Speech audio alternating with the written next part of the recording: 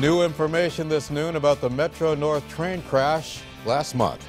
Good afternoon, everybody. I'm Keith Coombs. The federal investigation to last month's derailment has uncovered information about a track inspection that took place just days before that accident. News 8's Allie Reed live in our Fairfield County newsroom this noon with the details. Allie?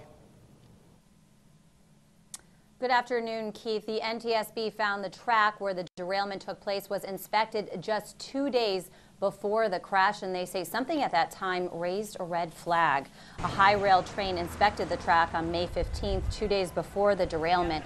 According to the NTSB report, that inspection revealed an insulated rail joint with inadequate supporting ballast and indications of vertical movement of the track system right at the point where the derailment occurred.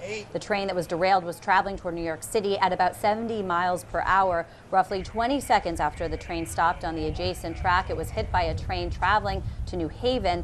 The NTSB says the engineer on the moving train hit the emergency brakes, which slowed the train from 70 to 23 miles per hour at the point of impact.